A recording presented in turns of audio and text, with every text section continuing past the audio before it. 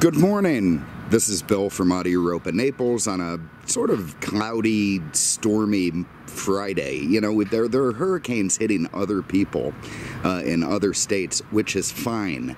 You know, when you live down here in Florida, you kind of get this better them than us attitude. And when you see that thing take a turn and go somewhere else, it's cause for celebration. I'll also say this. A bunch of other states, when it comes to storms, are... I don't know if I can use that word or not. I'll use something more G-rated. They're wimps, absolute wimps. I mean, we see a Category 2 heading this way, and we're like, oh, is it Tuesday already? You know, they get a bad tropical storm in Georgia or Virginia, and you'd think the world was ending. So, you know, you do kind of get geared up for these things. But anyway, down here, everything nice and proper. We've got some clouds in the air, actually causing some cool winds to blow. And I have this 1979 Pontiac Trans Am. This is a car that is very near and dear to my heart, mainly because essentially this was my first car. It was not a Trans Am, it was a Formula, which was sort of a stripper Trans Am, if you will. That doesn't mean it was dancing around on poles. It means that, you know, it didn't have all the same content as the Trans Am. But it's basically the same car. It's the second generation F-body. It ran from 1970 and a half all the way through 1981. It went from 70 and a half because it had all kinds of production problems in the beginning. They couldn't get it out early. It came out in, you know, in 70, which, you know, new cars are supposed to come out the year before. Anyway, let's just get into it. The history of Pontiac, very, very quickly. It starts with a guy named Eddie Murphy, but not that Eddie Murphy. And he made a company called the Oakland Manufacturing Co. way back in the 19th century. And in fact, you know, did a few cars. They weren't particularly successful. But in 1907 or 1908, General Motors bought him out, and that must have been a harrowing enough experience to give the poor bastard a stroke because he dropped dead. And a few years later, you know, Pontiac emerged from the ashes of the Oakland Manufacturing Company all the way in 1926 or 7. And anyway, so Pontiac has been around a long time, and it was a shame that GM made it go the way of the dodo bird. It really was. I think Pontiac was a great division. To get into the history of the Firebird, we're going to go, you know, all the way back to 65. A guy you might have heard of, John Z. DeLorean. He became the head of Pontiac, the youngest head of any GM division when he became head of Pontiac, inherited from a guy who went on to man Chevy. And DeLorean was a real car guy. He had been chief designer since 1955 or so. He was essentially responsible for the GTO, a car that they snuck in under the GM brass. They didn't want it, but DeLorean came up with it anyway, and his buddy, and they put it out there, and it sold, so GM couldn't say crap. They had to go with it. And then the Mustang came out, and that changed a bunch of things because, you know, GM thought the Mustang was a piece of crap, which it was, and that it wasn't going to sell well, but it did. And so GM had to respond, and they came out with the Camaro. Pontiac wanted its own version of the Camaro, so they got the Firebird. But basically, DeLorean was just handed a Camaro and said, you have to keep everything the same, basically. You know, do your tweaks, whatever, but your Camaro is this Firebird. Your Firebird is this Camaro. So he, you know, changed the front end. He used the Pontiac motor in it. He did a few little bits and pieces to make it a more plush version of the Camaro, and it sold pretty damn well for what it was. Pontiac, you know, it established itself under DeLorean's rule as the third most prolific car maker in the United States, which was a pretty envied position. So Ford, Chevy obviously sold the best, and then Pontiac came in third, which ain't too bad. Anyway, in 70 and a half, they changed it to the second gen F-body, which I think is one of the most attractive, call it a sports car, call it what you want, in history. It was sort of molded after the 50s Ferraris, long, sleek front end, short, stubby rear end, nice declining C-pillar in the back, and it became a very, very pretty car. And you do have to give them some credit for the design. They actually sold quite a few Trans Ams, not the first year in '69. Those things are worth a fortune. But as time went on, they sold a bunch, and we'll get into why. Trans Am is actually a race series held by the SCCA, and when Pontiac decided to use that name, they had to pay the SCCA $5 a car for every Trans Am they built. So the SCCA is not, not unlike the mafia. They come up with all kinds of little ways to make money. Oh my God, I'm rambling on. Anyway, this is such a treat for me. I mean, when I got my first car, the Firebird, the Formula Firebird in '85, it was only 6 years old. But when I look back on that time, it was like a Model T. It was so ancient. It's weird the way we look at things as time rolls on. I mean, I couldn't conceive. I've never owned a car only 6 years old. I mean, every car I own is an old tired turd. And, the fact that my first one was only 6 years old is shocking to me. But, of course, I was young. Anyway, the Trans Am developed a huge following with the hit movie Smokey and the Bandit in 1977, with Burt Reynolds, then in his prime, and Sally Field, who, in retrospect now is less annoying than she was at the time. And man, people went nuts for him. All of a sudden, they're buying thousands and thousands of Trans Ams. And the reason for that is just simple: pop culture. I mean, this was the height of the disco era. Macho was in, gold chains, open collars, silky shirts, and the Trans Am fit dead in the middle of that perfectly. And I think they sold more 79 Trans Ams than any other year. It was sort of the high point of the car, and it just sort of declined after that. Anyway, let's get into this thing. This thing is really, really special. It's got 27,000 miles. It is an incredibly original condition. Yeah, but it's not a garage queen. It's not something that some guy specifically stored and kept nice. It's like a car that time forgot. It just, somebody drove it. They didn't want to trade it. They put it in the garage. It sat for many, many years, getting driven a little bit. And then some other guy bought it, and he did basically the same thing. So when we got it in a few weeks ago, it just had this look of a car that would have been on a car lot in 1985. I mean, not particularly mint, but in good shape, and just a genuine time machine. Here in the back, you can see it's got the original bags for the T-tops, the original jack. The detailer, of course, didn't put everything back the way it was supposed to be in here, but he would have needed a graph for that or some sort. Oh, wait a minute.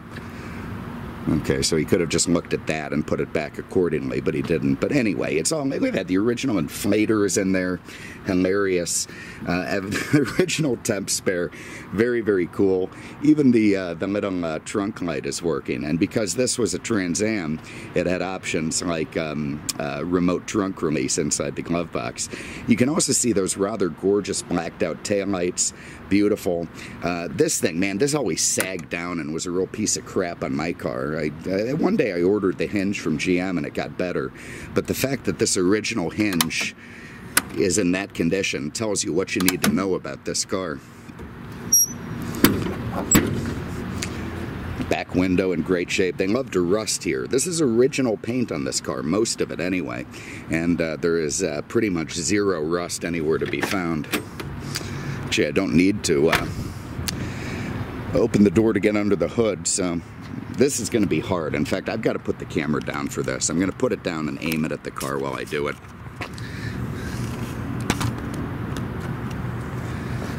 It is a front release. You pull here to pop it. Get your fingers creeped in here. Pull it again, and up it comes. Oh, God. All right. If I hadn't have done that 40,000 times in the 80s, I probably wouldn't have been able to do it today. Okay, here's what's neat about the Trans Am, the shaker hood scoop. That's this thing here in the middle. And, for you F-body guys out there who are looking at the engine of this thing, and you say, oh my God, it's dirty and nasty, but you know what that means. This thing is all original. I mean, nobody's ever screwed with it. Look at the blue valve covers. Look at the shaker hood. Even in the back of the shaker hood, nobody ever cut out that weird little chromy trim it has. I mean, it is so rare to find one of these cars that doesn't have chrome valve covers and Holley carburetors and all kinds of screwed up things. I mean, this is a true 27,000 mile original engine. Now you see it says 6.6 liter on the side. That's a bit of a shame. If it said TA 6.6, that would mean that it had the big Pontiac 400 in it. 6.6 liter means that it has the 403 Oldsmobile engine, as my car did. And the reason for that is GM was this was a terrible era for GM. I mean, absolutely terrible. Heading into the 80s, where they had basically they became sort of a laughing stock, and they just didn't know what they were doing. I mean, they were doing all this badge engineering. One car looked like another. They put a Chevy badge on a Cadillac or vice versa. They were figuring out that they needed to have corporate engines, which they didn't for many, many years. They were starting to throw all the specific engines into, like, this is an Oldsmobile engine. That never would have happened in 1970. It would have had a Pontiac engine. You know, later on, they went on to only have Chevrolet engines. So it just sort of, you know, was a weird time for GM. DeLorean was long gone. He went on to make some stupid movie people may have heard about, where they had some car that was a time machine or something. Also got into cocaine. But he was long gone, and GM was going through changes. But anyway, so this one had the Oldsmobile 403, which also means that it had the Turbo Hydra 350 automatic and a very tall rear end gear, because in 1979, CAFE standards had taken effect. And what those were was fuel economy regulations from the government that every car had to get, you know, every division, every company had to average a certain amount of fuel mileage.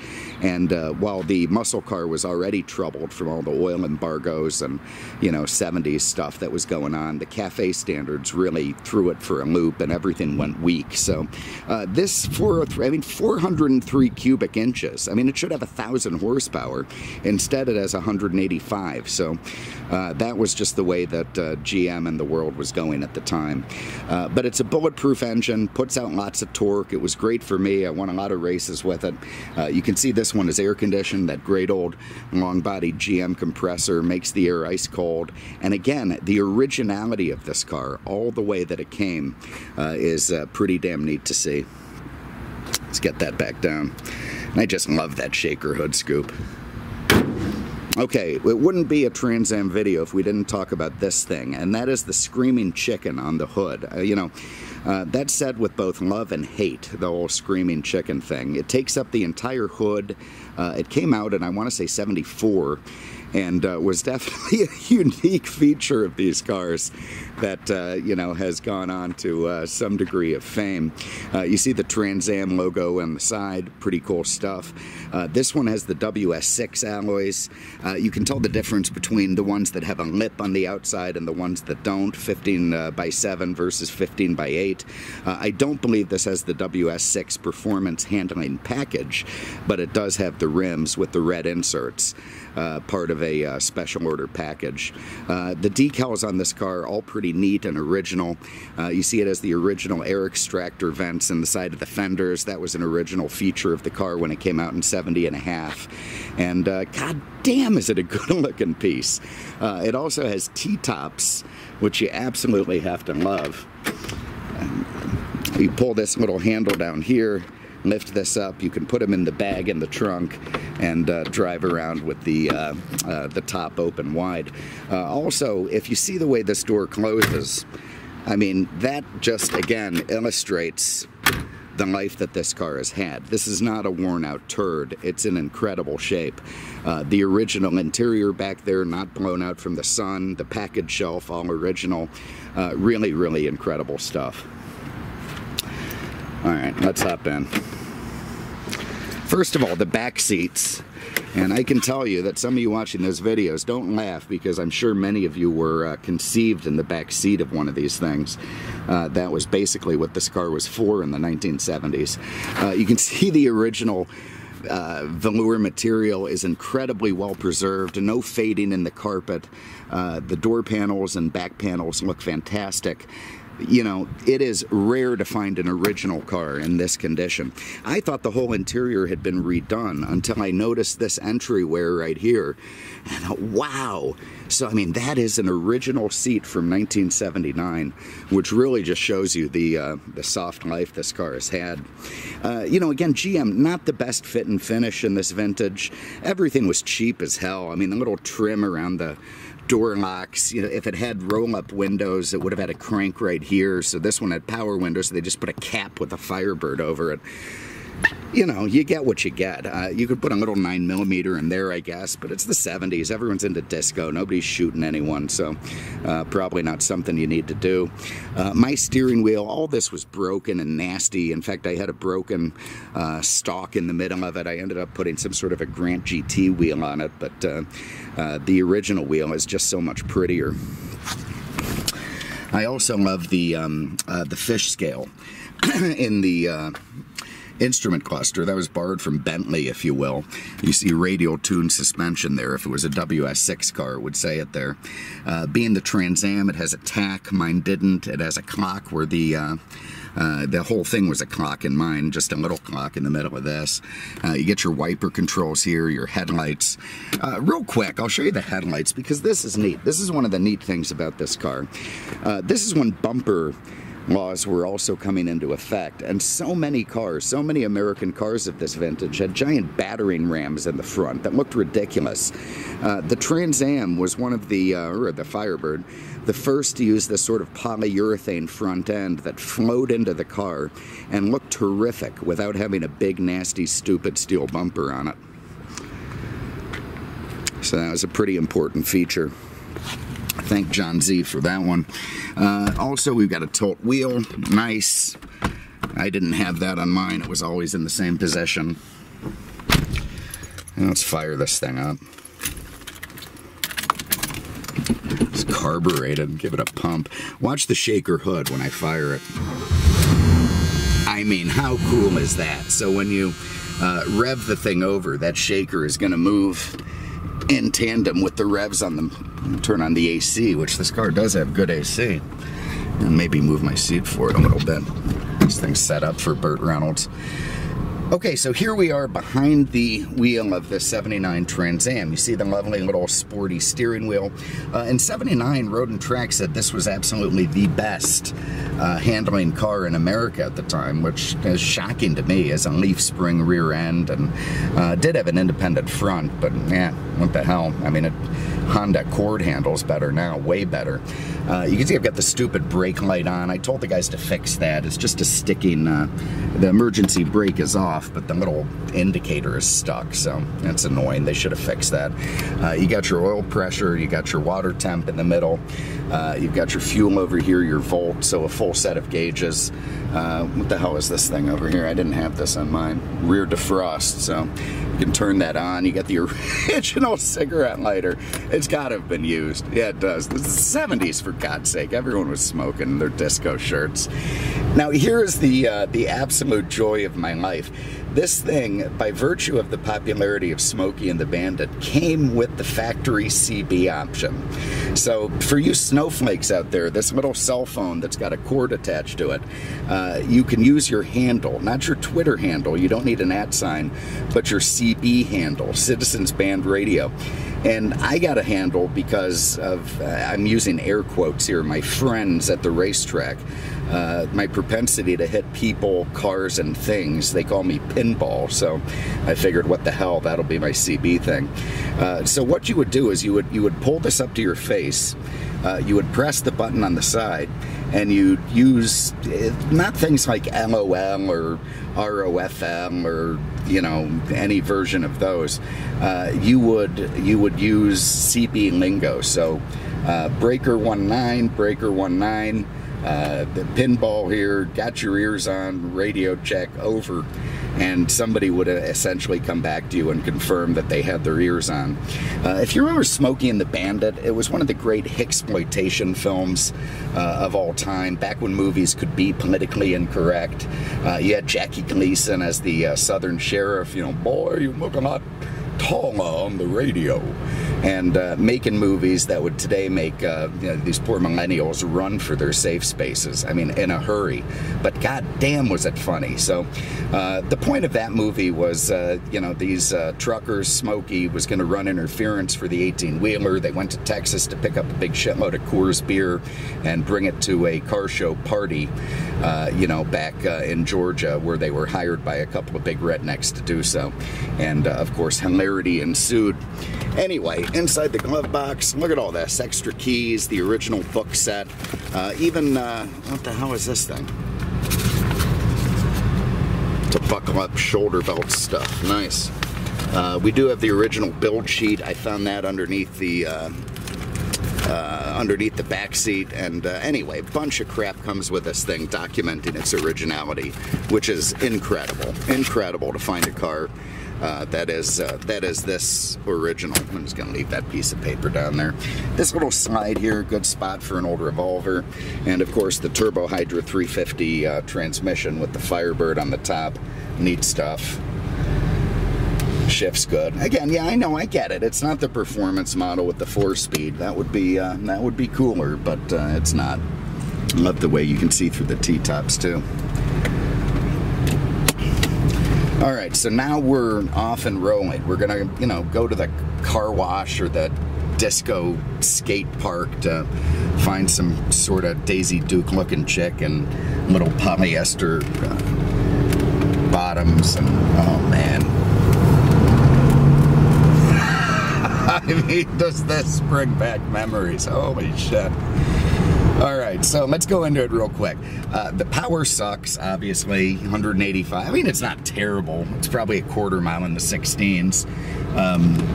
The brakes, they're gonna pretty much suck. They're non-ABS, but you know, they're fine. You got discs up front, drums in the back. The WS6 had 4-wheel discs. I don't believe we've got a limited slip in this one. In fact, I think it's the 241 rear end, which is made for gas mileage. Steering's pretty responsive.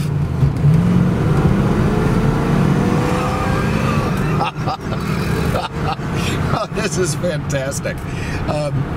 You know, here it is. So I've got my shaker hood. Look at that. Look at that. Moving when I jab it. I've got this big, long sort of, well, it's built on a Nova platform, but it's a good riding platform unless you're going over bumps of any kind. Then it'll jar your spine loose. But there's just nothing like this. I mean, you're sitting low, you get this big, ridiculous hood in front of you with this crazy shaker thing in the middle of it. You got your gold chains on, you got your shirt unbuttoned, you got all kinds of chest hair coming out everywhere, and you are one bad mofo heading to the bars or, you know, wherever you're gonna go to have some fun. It's a car that was immortalized in the movies. You had McHugh, you had Chips, you had, of course, Smokey and the Bandit, and it's just, you know, everyone's gonna look over and know it's a Trans Am and give you the thumbs up. Oh, I like this thing. I really, really do.